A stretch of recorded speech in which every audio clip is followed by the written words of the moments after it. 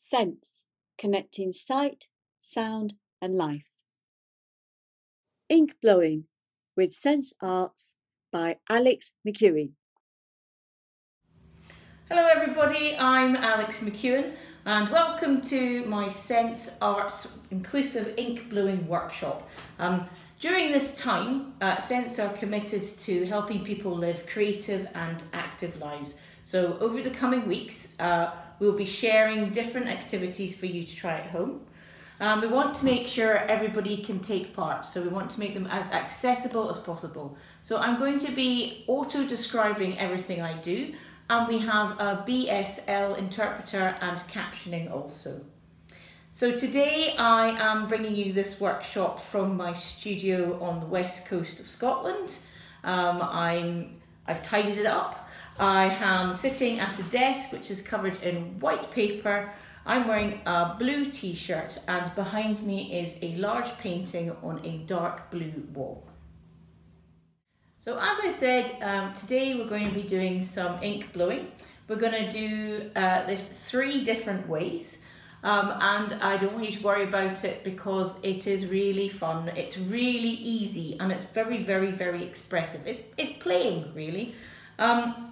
There's no right or wrong way to do it, so I wouldn't worry about that at all. I've got some examples to show you to start with. So here is a large piece as an A3 piece of paper, and this one I have done with ink. As you can see, it's colourful, it's fun, and it's really, really expressive. Here's another example. I've got an A4 sheet of white paper this time, and this one has been done with very diluted poster paint, but you still get a wonderful colourful effect. And I'm showing you now another piece of A4 paper, and this one is far more neutral and it's got browns and oranges, it's very earthy, and this one has been made using things from the kitchen store cupboard. So 3 different ways of doing the same activity, so hopefully you'll have some of these things to hand at home. Okay, so the one that we're going to do, which involves trying to make a nice colourful design in ink, we are going to need a white piece of paper. This one's A3. You don't need to have an A3 one. You can use card. This one I have just used the back of a everyday cereal packet.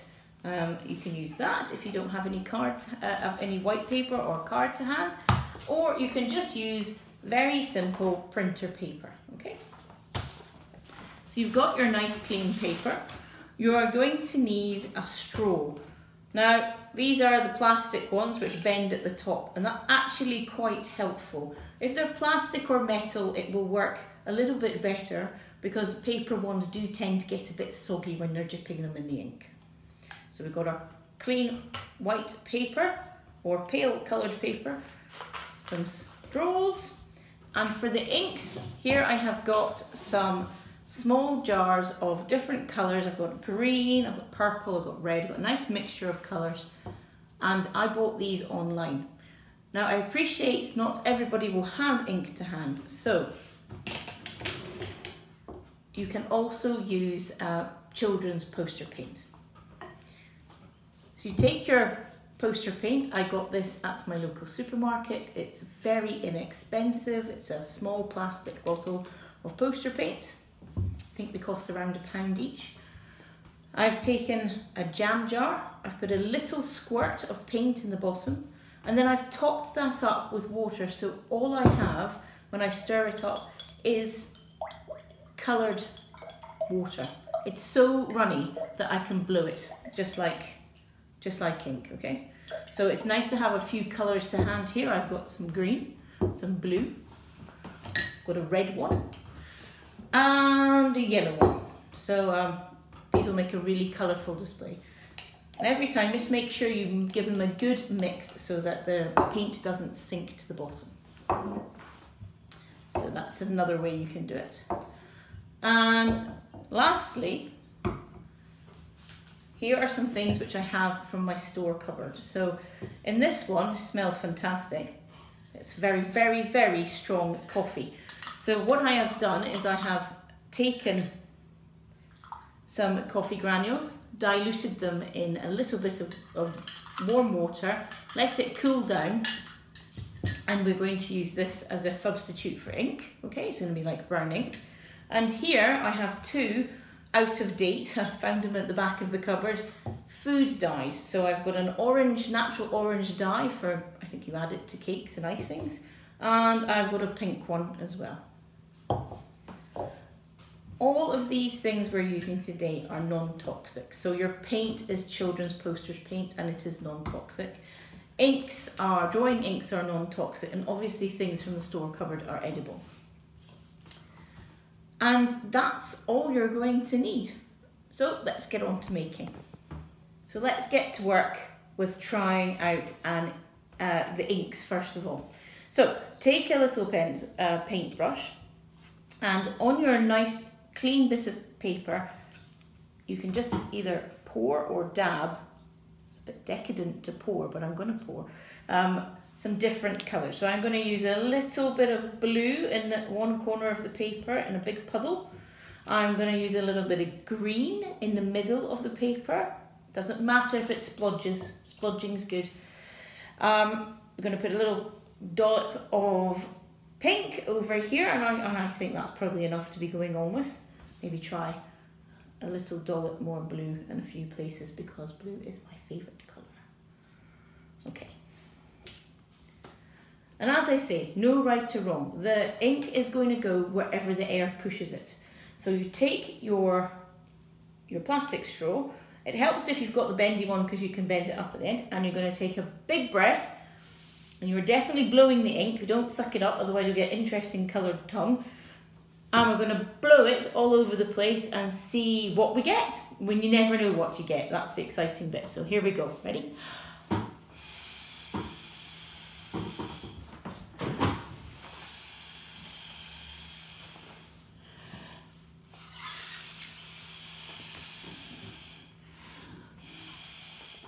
And the colours start to merge and bleed into each other, and that's a good thing, that you get all sorts of interesting shades.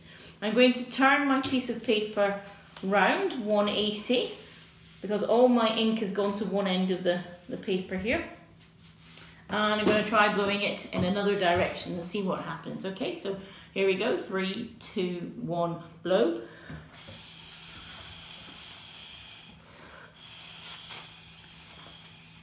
Oh, all sorts of spidery marks happening here.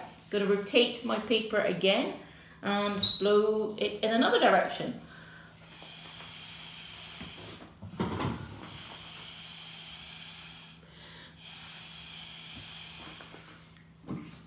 And it's starting to look quite interesting here.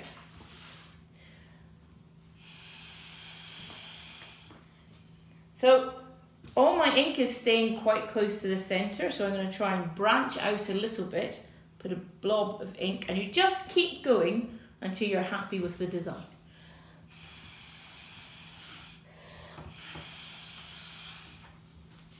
And I'm blowing it around, still blowing. It takes quite a lot of puff.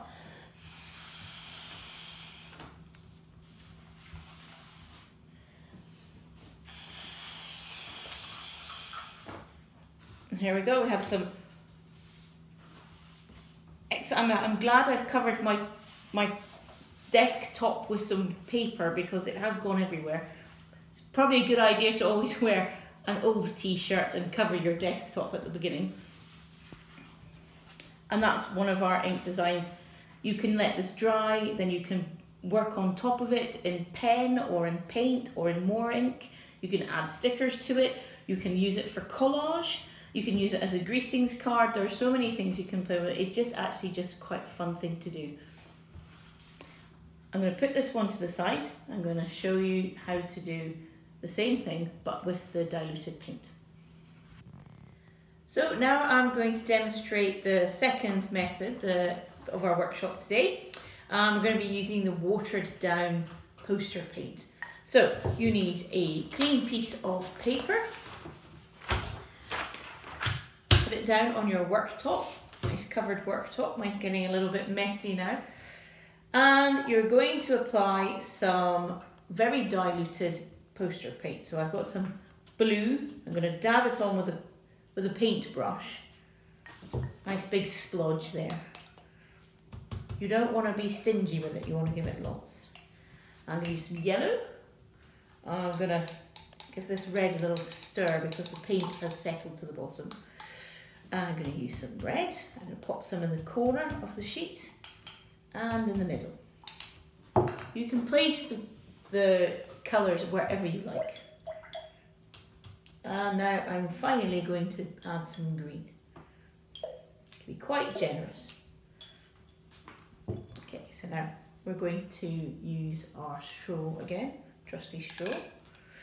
And it's diluted, but it's not quite as runny as the ink, so you might need a little bit more puff here.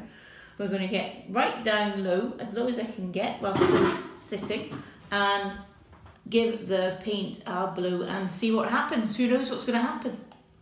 It's exciting.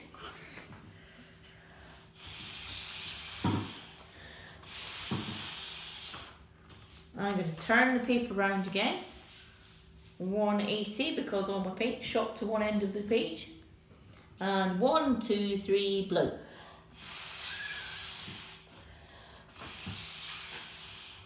And the air is pushing the paint around the page. I'm going to turn it again, 180, and find a puddle where some paint has settled and blow again.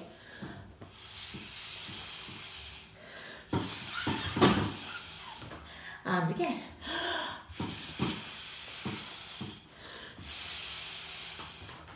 Oh, I'm getting some nice spidery shapes forming on the paper. I've turned the paper around again, and I'm just going to attack this small puddle of paint in the corner with a 1, 2, 3 blow.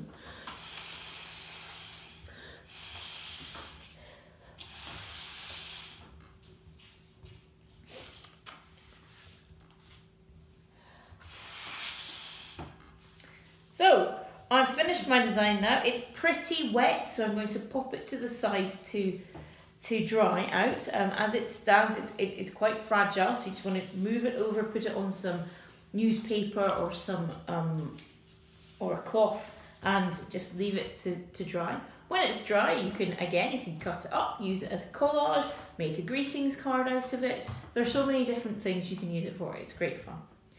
So that's the second method finished now. Okay, so we've tried ink, we've tried diluted poster paint, and now we're going to try some things from the kitchen cupboard. So as we discussed earlier, we've diluted some coffee here in a small amount of water, so it's super strong. That's a nice dark brown colour. And I've got some orange food dye, and I've got some pink food dye. And do you know what? These smell fantastic. So first of all, we're going to start with another crisp white piece of paper, or a pale colour. And I'm going to use a teaspoon to just dribble this diluted coffee around the page. It really smells quite strongly. Then I'm going to dot some food colouring, this is the orange, and because it's made of orange extract, actually smells a little bit orangey, so that's quite fun. I'm going to dribble some of that around. Food extract quite oily, so it'll be interesting to see how the two merge together. And maybe a little bit of this natural pink. That's a little bit of a fruity smell to it as well. Like aromatherapy. So on my page I've got nice splodges of very random splodges. Again, remember there's no right or wrong to this. And I'm going to give it a blow and see what happens. And this one will be quite earthy, I think, just because of the colour palette. Let's have a try. 1, 2, 3.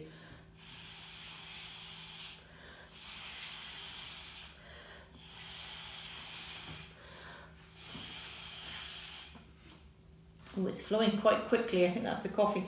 I'm going to turn it around 180 and give it the blow from a different direction.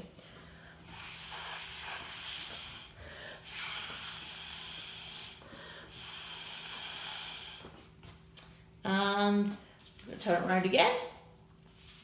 And so all my liquids come to this end. I'm going to blow it back that way. 1, 2, 3. 3.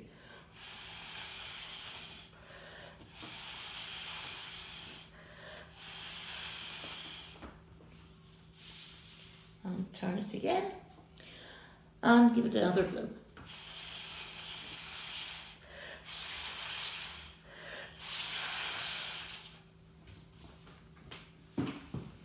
And this one, ooh, it's a dribbly one.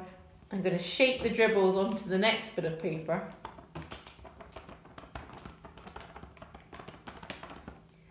And then put it to the side to dry. And as I said, this one's a little bit oily. It might take a little bit longer to dry.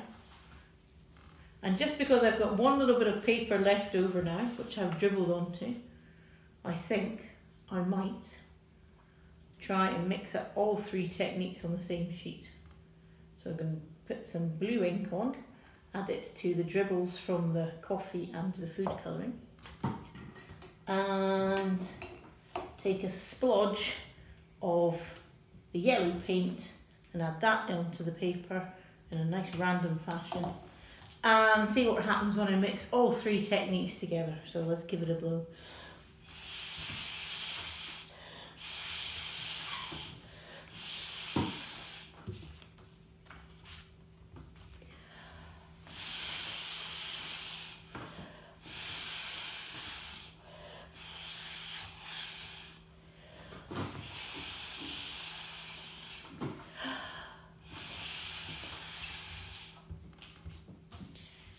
Oh, this one's turned out pretty cool.